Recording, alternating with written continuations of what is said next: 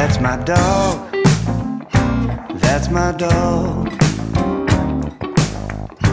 Body that I'd rather share my dialogue. That's my dog. That's my dog.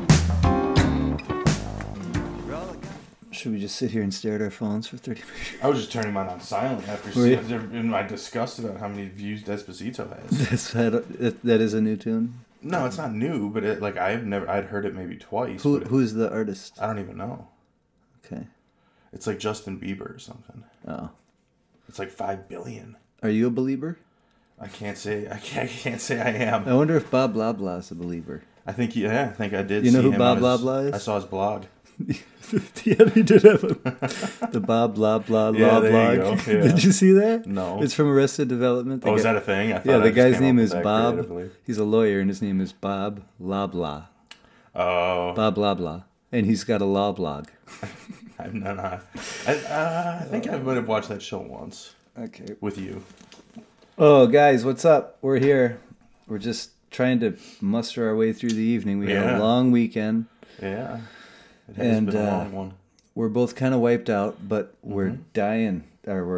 Yes, we are dying, but we're diehards as well. And we decided to come here today. That stopped us. No, we're gonna be here today talking about socialization and that stuff. But first, I'd like to give a thank you to our sponsors. Next. All right. No, seriously, a couple new dog food recalls. OC Raw Dog recalls dog food due to listeria, which is some super scary stuff. OC Raw Dog. So their food and their treats. I'm not sure if the treats were also with listeria, but it's some super bad stuff that's got a crazy mortality rate. Yeah. So if you guys are feeding OC Raw Dog food, stop. Figure out if you got a recall, because that stuff sounds really bad. Romaine lettuce for humans. Yeah, what's salmonella? Yeah, big deal. Mm-hmm. A lot of it. I heard that. Yeah, I told you. Across the board. Yeah, you did tell me. I would hope you've heard. I was just trying to substantiate your claim, man. Yeah. You know? Anyway, so yeah, socialization is, I think, the biggest misconception in all of dog rearing and dog raising. And of course, this is my opinion, and my opinion is what it is. But it's from observation and the problems that I've dealt with here at the kennel and working and stuff. And so I thought it'd be cool if I kind of give you my take, and then you can maybe answer some questions for me about social effects on the individual. Yeah, I'll try. I'll certainly try to. Essentially, it's going to be like a nature versus nurture thing almost on your end. It's hard to kind of get away from that as the core of a lot of the questions that we discuss. I think at the end of the day, it's the core of everything we're doing here. Right. And it's just like little offshoots of that. Whether you're trying to build drive, or you're trying to suppress an idea, or whatever. When you're dealing with two species that are interacting in the same environment, the question is always at the core is what is reigning supreme here? Is it nature or is it nurture? Because we're in the same nature. Or we're in the same nurture, but we are of a different nature. So I see. If I had a dog sitting in this room with me, we'd be in the same environment, experiencing the same stimuli, but we'd end up very differently. So, yeah. And then the individual, how they're reacting to things, I guess you could say simply. Well, my thing on socialization is I think it's about experience, not interaction. And a really great resource for this is actually Learberg, who also is like a kind of a dog training media mogul. If you guys haven't seen him, it's leerburg.com, Leerburg. I also have a lot of materials with them that are available for purchase. If you Streaming, and they ship very quickly, cheap shipping. Yeah. It's a really great, we know the people, and it's a great organization, great company. But they work heavily with Mike Ellis, who's an awesome dog trainer, but really, he's an incredible dog trainer. But it's what can overshadow that is his ability to explain things. And he's got a great video out on YouTube about how he socializes his dog, and it's real black and white, and it's very nice. Something you guys can check out. But he's essentially saying the same thing. I don't really want my dog to interact with anybody or anything that I don't know or that I can't control, because if I can't control the outcome, it's too risky for me. Rolling Essentially, dice. Yep, Yeah. yep. So I don't allow my dog to interact with strange dogs. I don't allow my dog to interact with strange people. I don't let people pet my dog. I try to keep and what I'm trying to create is social neutrality, where the dog just doesn't care. And I've done this over and over and over again with several dogs and a lot of puppies and stuff. And it really does work. And basically, my approach is to just go in, socialize. Yes, is bring the dog as many places as possible, as you can, give them as many experiences as they can have, but controlled experiences, and have everything make sense. Like, they can start by doing this, and then gradually you can increase the level of stimulus that you're exposing the dog to, whatever. But the whole time, the dog does not get to interact. And if the dog does interact with anything, it's me in that situation. So with the puppy I have now, I took him to the pet store, I took him to the vet, I took him to anywhere I took him when he was young, and when I was able to, I would bring him in the room, hang out for a minute, he'd look at me, I'd click, give him a piece of food, and now we're training. So his idea now when I go to the vet is he, looks at me or pushes between my legs or does something thinking that we're going to train, but he's pretty oblivious to other people if he's in the idea that we're training for the most part. And that's what I try to achieve across the board, just generally. And I feel that if I do that, I create this socially neutral dog who is very safe, ultimately, and non-reactive to all these different stimulus that we have socially, because dogs are integrated into every form of our social life, in every way. From taking them for walks in the neighborhood to being able to sit outside at the coffee shop and have coffee with them and stuff like that. But for some reason, people here think that the opposite. They think that the more dogs your dog can meet, the better off it is. The more children your dog can meet, the better off it is. Seniors, disabled people, whatever it may be, they don't think about just the experience. They think about the actual interaction, and I think that's when things go awry for the most part. And, the dog will like it or it won't like it. And if it likes it, it's going to start to seek it and then potentially demand it. And that manifests itself into leash pulling and whining and barking, lunging, stuff like that, even if it's out of excitability. I got a dog right now, Buddy, man, that's just giving me a run for my money, who's got the same thing going on. Even though by nature the dog is not dog aggressive, but he's extremely leash aggressive in these situations because of, experiences. We kind of talked about this last time.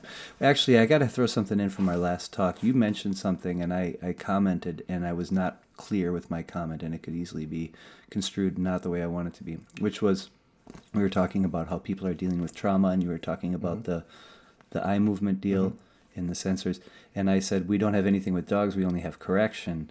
And I was really thinking, you can't correct an insecure dog who's in, right. That's completely inappropriate. But if I was thinking in terms of like human aggression and dog aggression and how this stuff manifests, or correction of behavior that exists, in a comparable way for dogs, as appropriate for the dog, right? Yeah, but comparable to humans, because humans have a multitude of ways of handling issues, such as therapy, such as specific forms of therapy, such as ways to influence the boundaries that exist for a human. And correction happens to be the most prominent way to establish boundaries for a dog. So that's where I thought you were going with it. And hopefully the audience kind of... I hope so. Yeah. and then, at some point we'll be able to hire an editor. Can go and just say, Mark, did you really just say that? Anyway, so back to social... Thank you for helping me with that. Back to social stuff. I just feel like if we have the socially neutral dog who can accept all these things and not act upon them, we have true social behavior, which is us respecting other people's spaces. I can't go up and touch anybody I want. I can't get too close to someone. You can, but you really shouldn't. Yeah, it's very frowned upon. Yeah, and it's also really uncomfortable. Yeah. And I always tell people, if I see you in the grocery store and I don't know you and you're looking at the oranges and I come up and stand an inch from your face and go, man, those are some nice oranges, you're going to be weirded out by me. So, but what you're dealing with, in your stuff... industry is like, dealing with humans mostly. So I think that social things have a pretty dramatic effect on humans as well. So if I was, say, raised where you're from New York, I'm from rural Minnesota. So we have different approaches to social things. Maybe I'm not as comfortable around so many people, something like that, So your social environment has a dramatic effect on your overall character and the way you respond to things. Can you talk about that a little bit? Can you give me some? Yeah, I mean, I think there really isn't anything that doesn't have a drastic effect on an individual's character or who they are in that moment, whether it be a compilation of experiences or their upbringing or where they were raised or a traumatic memory from when they were 6 and something happened at the candy store, whatever it may be. And when it comes to humans, just as when it comes to dogs, and I didn't draw this out enough last week, but there are varying levels of resiliency that exist within each individual. And in the human research world, we haven't been able to determine why some people are more resilient to certain things than others. So your ability to bounce back or your ability to adapt after having certain experiences determines how resilient you are. And just have they looked in what ways have they tried to measure that? I'm just curious. Well, there are people that experience varying levels of similar traumas, some that are completely fine and some that are absolutely affected by it more deeply than you could even imagine for the rest of their lives. They're big T traumas and they're little T traumas, right? Which is the spectrum of traumatic events. So I get to the store and my favorite type of sumo oranges are sold out. For me, that's a little traumatic, but that's a very small T. Or versus somebody that has been in active combat and has seen, horrid, gruesome things. That's a big T trauma. Sexual assault, things along those, childhood abuse, things along those lines. But you can have two siblings from the same family that were both exposed to the same forms of abuse and the same forms of things as they were growing up, and one ends up with severe, mental, I don't want to say issues, but mental kind of things that are holding them back from their full potential versus the other sibling who is just fine. Almost like puppies when you have very puppies much in the so same like litter. puppies, right? So varying levels of resiliency, and we haven't been able to pick out in the brain that this chromosome or this synapse or this is exactly what determines an individual's level of resiliency. But when it comes to being social, right? And this is where kind of my sociology passion really comes about, which above psychology and above all else is my true passion, is sociology and why pieces of the puzzle fit together the way that they do. And when you look at what being social means for a human, it means partaking in society, right? In some way, shape, or form. And humans have a need as a species to interact and to form relationships and to bond.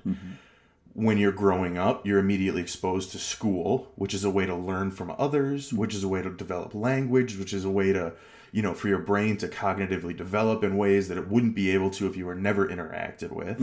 And then later on in life, as you get into kind of your teenage years and past, some people become introverts, some people become extroverts, some people become their preference is to be introverted, but in a given situation, they can be extroverted, and just so many different aspects and relationships dealing with being social can exist. And it really becomes more of a choice for a grown individual. In the dog world, dogs don't have much of a choice about how social they can be because it should be controlled by a handler or by an owner. And I've never met an introverted dog who's like, I prefer to be by myself. But I have met a ton of dogs that give physical indicators that I don't want to be in this situation right now. And when they're forced to, it can have terrible effects. Like the scared, insecure dogs. And I've seen dogs that are not, I recharge my soul battery by being around other dogs and sharing my experiences. But we do see dogs that are excitable to the point where they have to go see that other dog and interact with it. And that can be very detrimental. Unfortunately, we can't talk to dogs. As many as they claim can whisper to them. That's just not true. But I think a lot of people take what it means to be social for a human and directly translate that to what it means for a dog. And that's been my main opposition with the word social applied to the dog world. Because being social doesn't mean hanging out at the barbecue, tossing the football with Bucky, and he goes up and says hello to everybody, tells everybody a funny joke, fills them in on what he's been doing at work that week, and says hello to everybody. For Fido to be social, it just means to be a part of sitting there calmly, that's fine. If the dog wants a little bit more engagement, let him run around. But it doesn't mean up in everybody's face, and it doesn't mean he's the star of the party. Oh, that Jim Bob, he's so social. He goes out every Friday night and gets wasted, and you want to have a good time, go out with him. It's not like, oh, you want to go talk to Fido because Fido's going to throw a banging barbecue. It's just social means something different for dogs. And being a part of kind of the dog world, but not professionally, the number one thing that I hear when something is behaviorally wrong with a dog is, you got to socialize him more. Yeah, or you didn't socialize him enough, or her enough. Yeah. And nobody tells you like how to do that. They just say go socialize. He needs to be more socialized. Yeah. And nobody tells you that when I was a kid, the reason that I'm such a weird introvert is because I wasn't socialized enough as a kid. It's like I did all that shit when I was a kid. I still prefer to be on my own. And that's just who I am and just how I am. So when you get a dog that expresses, I don't want to be pet by every stranger, it's not, that's just how he is. Yeah, it's, you didn't do something right raising him. Exactly. And that's my main problem when I hear people say that type of thing. Yeah, absolutely. And that goes into your nature versus some dogs, I had a few litters of puppies, and within every litter you'd see the whole spectrum right there. That's kind of the beautiful thing. And we can talk about that when we talk about picking a puppy. Or picking a breeder and stuff. You can really see the whole spectrum there, and then there's puppy aptitude tests and stuff like that, which are very cool. But it's really interesting because what you said, two siblings from the same genetics and the same environment react differently, much in the same way that two puppies from the same exact litter will react differently. And the cool thing about it is if you line them up according to like a character graph, you'll see the most dominant going down to the most submissive, and just right down the pike, like this one, and it's just like, and I think it was someone told me once, some smart breeder guy, if you breed an excellent dog to an excellent dog, you can only hope for one excellent dog out of that litter. You're not going to get 10 excellent dogs. You're going to get one excellent one, maybe. And if you get that one excellent one, then supposedly you have a stud, Right. And then it kind of goes down from there. But you said, you really hit the nail on the head where, well, when I get the phone call and they say, oh, he bit this or he did this or whatever, and, I just didn't socialize him properly, or he was a rescue, which is something we're also going to talk about. Right. So, he was abused, or he was this or he was that, whatever. But they always chalk it up to socialization. And the reality is, if for example, the dog I have here right now, Buddy, who's a interesting fella, but a pretty nice dog. He's very interesting. And if I would just do the prescribed method, which is, go socialize your dog, he'd be dead by now. And somebody would be super hurt. Because he's the type of dog with the type of problem that he'll redirect. Like you were saying, the dog is so excited to see that other dog, whether it's whatever's in his mind, like I got to kill this dog or I got to play with this dog, if he's so jacked to see him, when you try and stop this guy, he kind of goes after you. Right. And that's some scary stuff. And that's the kind of stuff that'll get him euthanized. Especially when you throw in the emotional charge then of a handler, parent, pet parent, who is feeling compassion and anticipation and insecurity. Yeah. Just the cocktail that creates. Or a competent dog handler like myself who goes. Well, I'm saying if it's knocking you off center, imagine what it would do to somebody who this dog is their child or their baby or their family member. Yeah. And again, why this dog is doing what he's doing is not something that you can ask him. Hardly it's ever something that you can ask a human. Sure. Joe, you're really drinking a lot. Why? I don't know. Because it feels good and just because I can't stop. You can't really ask. But at that point, when you can't even ask the question, it's like all the world sees is actions. The world doesn't see the intentions behind the dog, nor can you ask the dog its intentions. And what you're seeing is this kind of volatile reaction that this dog is giving. And to say that it was or was not socialized, to that dog, that is perhaps what it means to be social. Yeah. Well, that's his idea of being social. That's his idea of being social. Yeah. And why that happened is not because he wasn't socialized enough or he was over-socialized. It's because those are the fundamental boundaries and proper behaviors that this dog, for some reason, has in his mind. This is his idea in life. And the other thing is, if you can't stop a dog from doing something like this, they're essentially just reinforced. Especially if you try to stop the dog and you fail. I mean, the dog becomes reinforced in this feeling.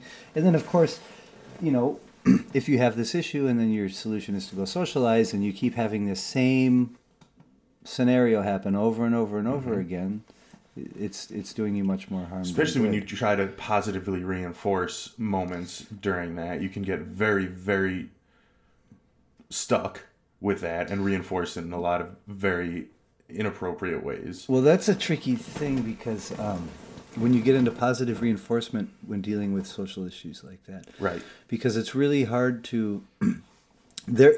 You can use it in there when you achieve a certain state of mind or a certain behavior. You can then switch over to your positive reinforcement. But what I found happens is patterns, you know, in dogs, and a lot of dogs have figured out the patterns to things like I act like like I was going to say a jerk, but maybe that's a little rude, but I act like a unsocial individual. How he thinks he should, he or she thinks she should, which is inappropriate. Yep. And they don't know it's inappropriate, but I act in this way. I turn around and look at you and you give me a piece of food. I'm like, well, yeah, this is great.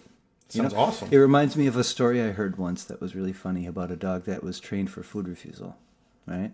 And not the way that we're training it, in a different way. And the dog was basically like, almost in like an aggressive way, taught like, if you offer me food, I'm going to like go after you, right? Right.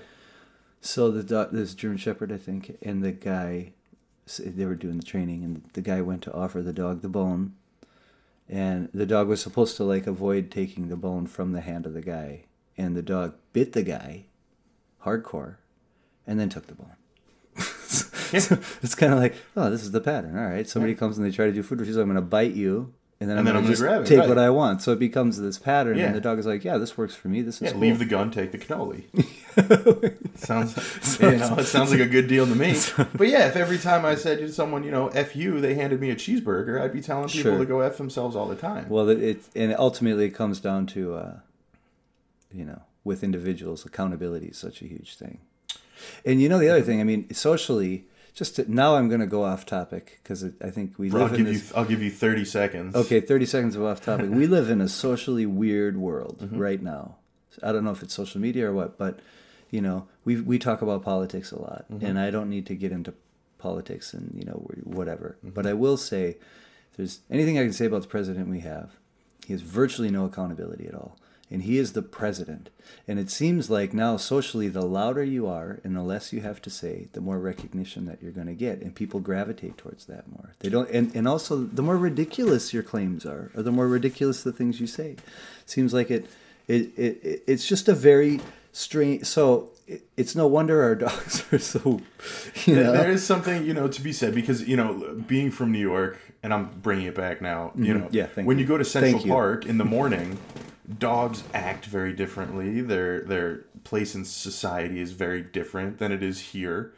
When I first applied for my first rescue dog, they asked, will this be an indoor dog or an outdoor dog? When you were in New York? No, when I was here. When I moved here, that's one of the first questions they asked. I'm like, what the shit are you talking about, an indoor dog or an outdoor dog? Yeah. What does that mean? Like, there's such a thing as an outdoor dog? You know, because... Or like, here they would keep the dog outside all the time. Exactly, and this was a concept that was so unfamiliar to me. But dogs act differently because their place in society is different. And what it means for a dog to be social here is different than what it means for a dog to be social there. Just like here, socially, you and I giving each other eye contact is very different than me meeting with somebody of a different culture, giving them eye contact, and perhaps really offending them. Sure. You have to learn, and the only way to learn is to be corrected, whether it's by hey, while you're here, don't do that, or... you know, something more drastic. If you keep doing it, you keep doing it. They're like, what is your problem? Yeah. You're not figuring this out. And that's how we have to react and interact with our dogs. Because dogs, by nature, with I'm sure the exception of a few that you've come across, don't do things to be malicious. Yeah. They don't do things because they genuinely want to be mean. I did say with exception. Yeah. But a dog doesn't attack another dog, for the most part, with exception, because it loves to hurt another dog. No. And the reason that they do it is because it exists acceptedly within their boundaries of society and their social structure.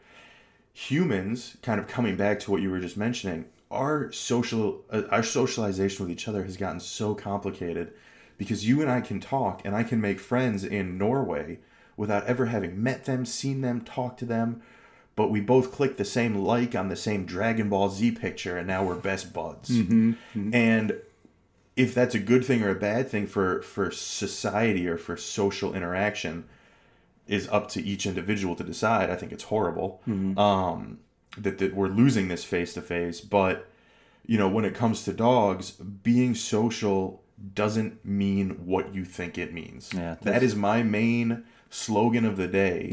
Yeah. And that I want my dog to be social with me. And that's it. Interactive with you. Interactive with me and have me be the basis of his or her experiences. And that's it. And if it wants to have an experience, I want to okay that. I want to be the king of the castle to my dog, because what you mentioned that I think is so important to take away is that experience doesn't have to mean interaction. Yeah. And that having one and not the other, they're not mutually exclusive. I don't have to interact to have the experience, and I don't have, but I can have the experience if I don't interact, which is one of the main, I don't want to say arguments, but one of the main disagreements with kind of your foundation, which is you can experience it, but you can't interact with it. Well, how am I supposed to form experiences if I can't engage? You can form experiences without interacting. Through observation. Through sensory perception. Humans are we're visually kind of interpretive creatures, but with our complex language, we're interaction based. That if me and you walk up to each other on the street, we don't look at each other, we don't say anything to each other, that's an experience. We don't think it is because we didn't speak and we didn't make eye contact, but we're not picking up on everything else, the smells, the energy that dogs do. It's an experience for humans and dogs alike, but the human experience is trumped by the eyes and by speech. By our ways of interacting with each other. Our main ways of These are the interacting things we're with each looking other. for. Right. Whereas a dog is looking for things that are much more subtle. Right, and I've had we can't see. I've had it plenty of times at the gym where I won't look at somebody and I won't talk to them, but holy smacks, do they smell? And the next time I see them, I'll remember that we had that interaction. Yeah. Right, but dogs are everybody right now is back thinking of people they knew that stunk, or people that you've never interacted with that you have had experiences with, and that's the main thing that I'm trying to draw out, because when you say, I want my dog to be neutral and not engage and not interact, people are going to say, well, how's it supposed to gain experience then? Just like that, without interacting, without engaging. Those are experiences for the dog with boundaries. If you experience without boundaries, then you have interaction, then you have engagement, then you have an all-you-can-eat buffet of whatever you want to do. Yeah. And that's why I think a lot of problems that you see behaviorally with dogs come from a dog seeing something and reacting to it, which is very unnatural for a dog, because dogs are not visually visual is not their main form of interpretation. True. Yep. My dog doesn't like men. Yeah. My dog doesn't like black people. Yeah. My dog doesn't, which there is some science behind, especially the black thing. In my experience, I've never seen any of that to be true. Exactly. Because the people come here and they say, oh, my dog doesn't like men. And I say, well, then you're having a lesson with me. Exactly. And the dog's fine with me in 5 minutes. And that is exactly what I'm saying, because when people say that their dog is perceiving potential social issues based on what it's visually observing, it is unnatural. It is not supposed to be, because dogs are olfactory perceivers. The other thing that people aren't considering is what are dogs' natural social behaviors? Which is, if you take, so they're a part of a pack. They are social within their pack. And within that pack, there's a hierarchy and there's ranking systems and stuff. And I'm sure that fluctuates from here to there, or here and there. But the interesting thing is, if you take that pack and that pack sees another pack, they're not going to go and have a dance. Do you know what I mean? Go and play around and cool. All right, we'll see you guys later. We'll catch you next week. Yeah. They don't. They look at that and they go, that's a threat. This is a threat to my existence in some way or another.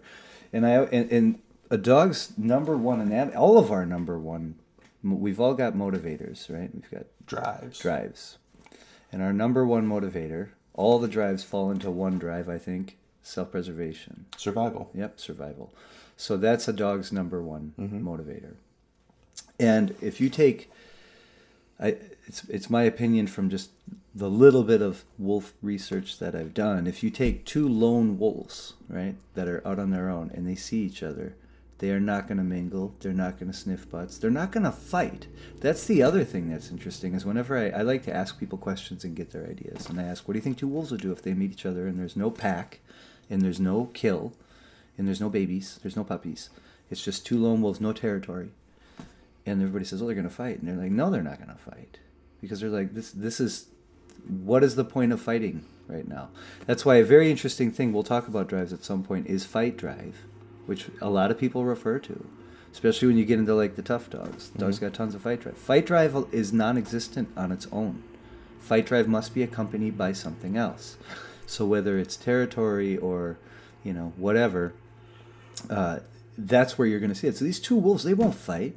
They give each other space and they go on their way. Which comes back to kind of there's no inherently malicious dog. Yeah. Because fighting for the sake of fighting is a pay-per-view movie. It is not real life. If there's food involved, if there's, sex involved, if there's reproduction involved, then there's something worth fighting for. Fighting is not the drive. Fighting is the means to achieve what the drive is aiming to obtain. Quick little side note on that, though, as well, is if you take a certain breed of dog, that's like terrier and bulldog, which has been genetically modified, you could say, engineered, bred to have more of this combative nature to them. It doesn't mean, like you said, the fight drive is non-existent on its own. But dogs who fight can enjoy fighting. And then they can seek it, and then they can... And then there's a good deal of nurture that goes into priming a dog to be able to fight, including bait dogs and including starvation and punishment and abuse and things like that. I've also seen here, though, because back in the day we there had are exceptions to all. We had some pretty it's tough not a rule dogs. if there aren't exceptions to it. But I've seen enough of these strong type, dominant type dogs that had never been nurtured into fighting each other. Never, ever. And once they fight, it doesn't matter how old they are. Once they fight, it's a done deal, man. They're looking for it. They want it. And I don't know. I can't tell you why they want it or if they really actually like it. But it's like drugs to them. You know and there's a lot of, and I don't want to get too off topic, but there's a lack of substantial research about how a dog processes memories that would indicate that if two dogs are in amidst a fight and you separate them, that dogs don't see in terms of like this the typical memory, but rather like a chapter book. And so now they're in the moment on chapter 5, kibbles and oats. But as soon as they see a dog that reminds them of chapter 3, that chapter 3 didn't end, but chapter 3 was abruptly stopped and separated because they were pulled apart, it'll resume right where it left off. Oh, sure. So when you see two dogs fighting, to separate them and immediately remove them from proximity is almost guarantee that as soon as they re-pick up where they left off, without any rhyme or reason, they will re-engage, which is why, I don't recommend if 3 or 4 dogs are fighting that you jump in there and separate them necessarily, depending on the circumstances. Well, yeah, I saw it happen at the dog park. Yeah. Somebody got bit? Holy shit, he was punching his dog in the face. It was a whole mess. But you separate them so that they're safe, but you don't immediately remove them from each other's proximity. And you let them kind of simmer down so that chapter can end with something else. This is done. Well, we're eventually going to cover this general idea, which is dogs being here and now. We're going to cover it more in a training perspective of how to create drive and create ideas and retain memory and stuff like that. Retain memories, or retain the information.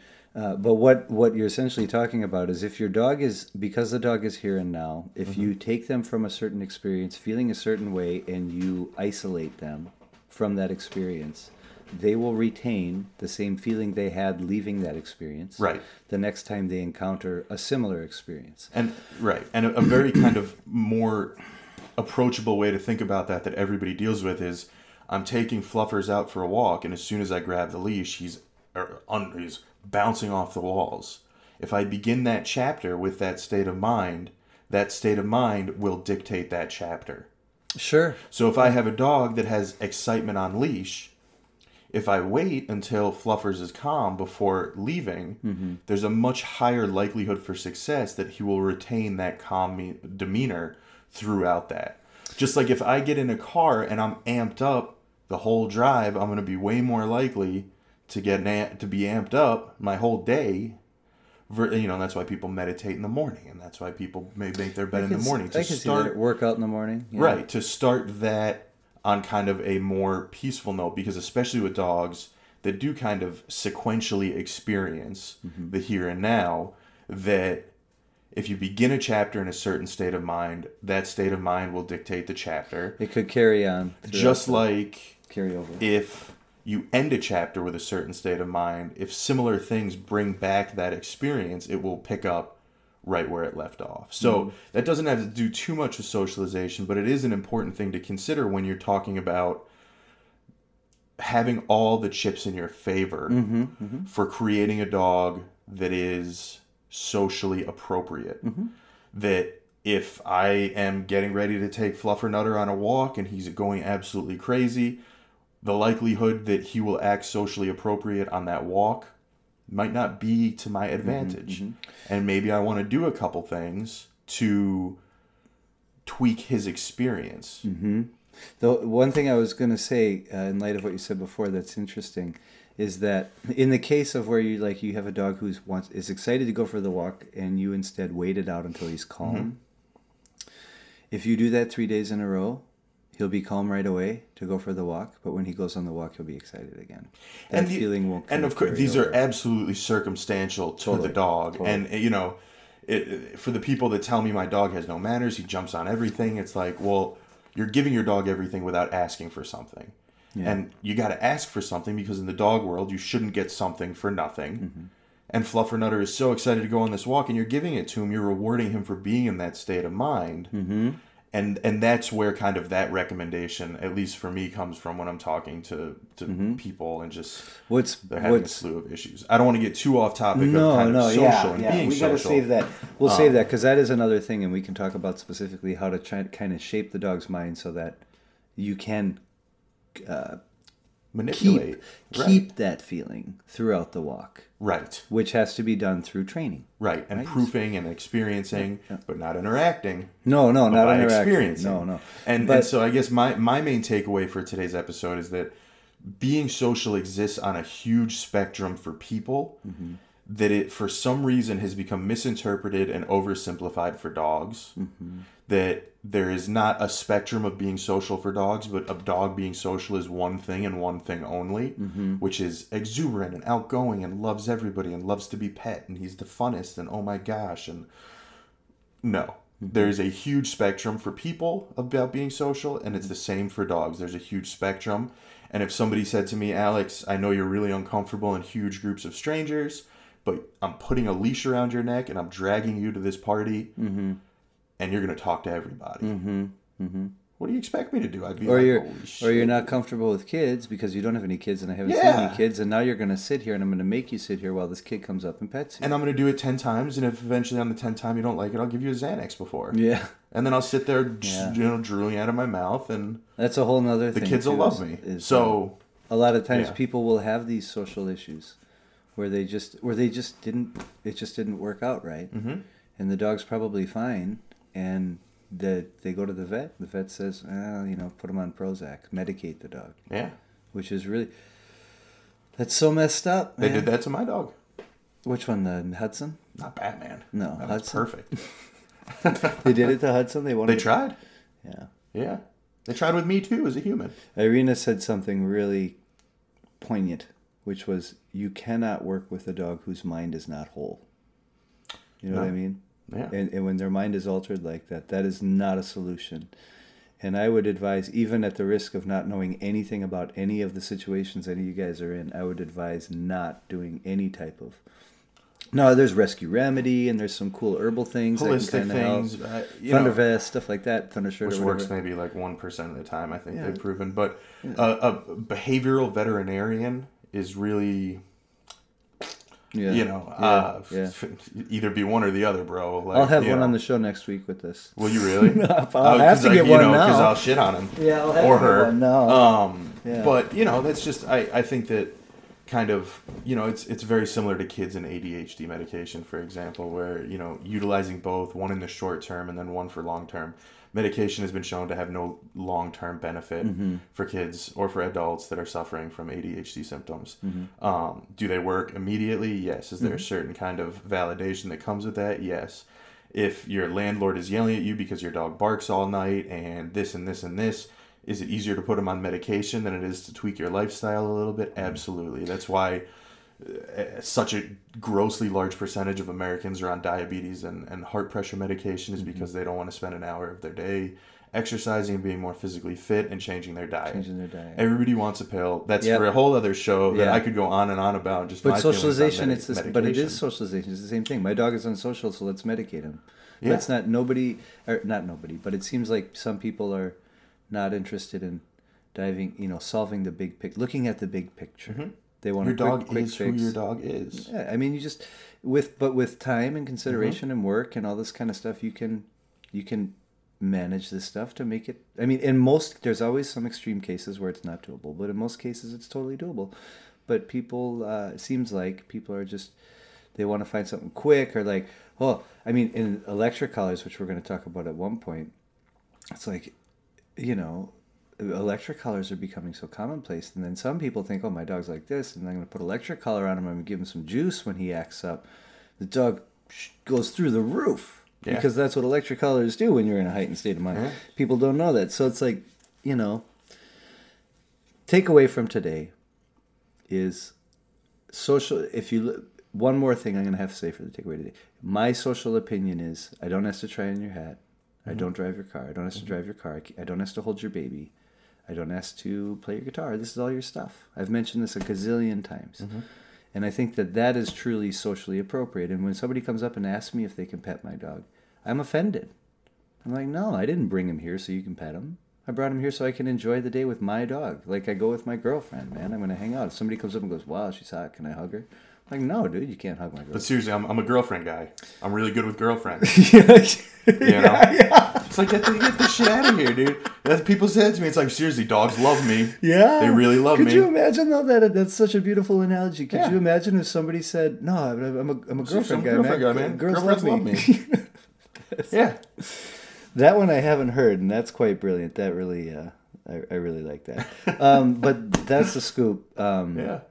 So just something for everybody to think about. And it is a topic that is beyond complex and we'll be jumping back. Your mileage will vary. Yeah, and we'll be jumping back and forth into this as things go on because the social aspect to life is everything, man. I mean, if your dog is not able to, if you're training and your dog doesn't have a good idea socially, you're going to have a very difficult time training in new and strange places. If you're not training, you just want to hang, which most of us want to do 90% of the time. Obviously, you're going to struggle there. So, and it's like, I have Batman. Yep. Extremely high drive. Yep. I like playing video games. Yeah. While I'm playing video games, he's laying down next to me. Yeah. So he's adapted. Your dog is very special, though. I know. He's different. He's different. But, the main thing, again, is you don't have to interact to form a bank of experiences. That's right. So that's a beautiful way to put it. Thank you. Cool. One more thing. Movie. What are we talking about this week? Isle of Dogs? No, man. No. I'm looking when we're talking about movies, you guys. We're talking about like some not cartoons, but like some movie that involves some animal that's got some cool animal training, and it doesn't have to be dog specific. And by the way, everybody, thanks so much for watching. And if there's anything you guys want us to talk about, just go ahead and comment, like, subscribe, comment, all that kind of stuff, and let us know, and we'd love to cover it for you. If there's any movies you suggest, any great movies with animals, I'd love to see them. I watch them all because I'm into animal training, and I think seeing that stuff is great. All that shit is sad. But I don't. I understand the concept of a movie, though, and that it's just a movie. So. Anyway, the movie I want to talk about is my second favorite dog movie this week from 1985 or 86 called The Journey of Natty Gann, which is got my favorite, the dog that got me wanting a dog, and his name was Jed, and he was a wolf dog. He was half Alaskan Malamute, half Siberian Husky, or half wolf. Sorry, not Siberian Husky. Malamute and wolf, and he only had one handler.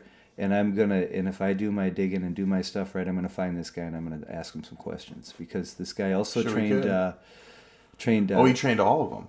Well, he trained like a shitload of dogs. He trained a bunch of dogs. He trained the Turner and Hooch dogs, and Yeah. he trained some other. He worked with other animals too. But this Jed the wolf dog was in White Fang, if you guys remember, from '91. Right.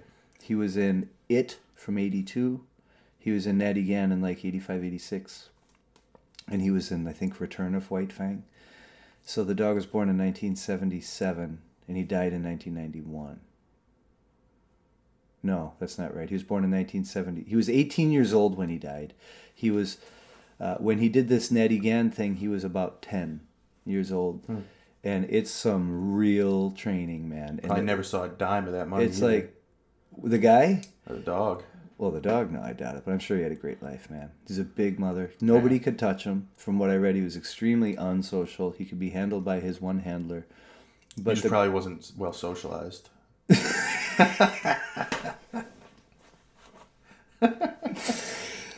Yeah. Nice. Anyway, the thing about the dog I was talking to Dave Curry about it some time ago. The thing about the dog that's so cool is now when you go and you see like movies, there's a lot of like clever overdubs, and there's like, you know, some cool cinematography, so they make it look a lot more than it is, or like a lot of quick shots, you know. This dog was for real. Like they've got some. It's not pretty, man. Some of it's some straight defense work in there where the dog is like gonna take somebody out, and there's like these simulated dog fights that look like dog fights. It doesn't look like two dogs playing at all. It's like some rough stuff. And back in the day, before they had all this stuff, they were not fair to animals, and animals did get hurt, and that's why they started changing things because of this stuff. But this dog is he's really special. What's the movie called again? The Journey of Natty Gann. And it's a great movie. They'll watch it. Yeah, I hope so, you guys. And just check out the dog and check out the things that this dog is doing, from the running and the jumping and the fighting to the protection work and like straight real aggression. I mean, like to the core aggression, which I'm not into, but I can always respect from a safe distance. Yeah. Right? From the other side of the screen. From the other side of the 6-inch glass, like when I go to the zoo. Anyway, you guys, The Journey of Natty Gann, that's the movie I want you to see this week. We'll be back again real soon. Don't know what we're going to talk about, but we wanted to start at the base and kind of build up. So socialization is really everything. So take it with a grain of salt. Give it a shot at home. Keeping your dog neutral. And we'll be back talking about selecting puppies, most likely. Yeah. Alex, you've rescued a dog. I want to ask you some questions about that. And I've selected a puppy. Yep. I've bought puppies, but never rescued a dog. And yeah. I think rescuing dogs is fantastic. Yeah. As long as kitties this weekend too. Yeah, you did. Tell us about that real quick. No, we don't have time for that. No, yeah, we do. Go for it. They called me and they said, "Can you bring 2-day-old kittens, 4 of them, out to Monticello?" Where were they? They were in St. Paul, so not too Somebody far from found them. They were already at the Humane Society. Oh. And I get there and they say, "I'm here to pick up 4 kittens," and they say, "We only got 5 kittens." And I say, "All right, I'll take them all." They go, "Oh, dude, tiny." I saw them in your hands. Oh my gosh. You're on Instagram at Amos. Yeah, AMAAS K9. AMAAS K9 on Instagram. Mostly pictures of my dogs. That's cool. That's what people want to see. So you guys can go check him out. And he's got pictures of these little tiny kittens. Oh my god, videos and stuff. They look like baby gerbils. Oh, they're so cute. Oh, they just, you put them together, you separate them and they just repile together. Really? Oh my gosh. Really? Oh, as soon as you move one, it starts like mewing. And then you put it down, because we had to transport them from one container. Yeah. Immediately just come back together and pile up for warmth. Yeah, sure. Yeah. And comfort. Beautiful. Yeah, beautiful comfort. life. Yeah. Yeah, wonderful. Good for you, man. Yeah. Thanks for doing that. We'll see y'all soon. All right, cool. Later. That's my dog. Body that I'd rather share my dialogue.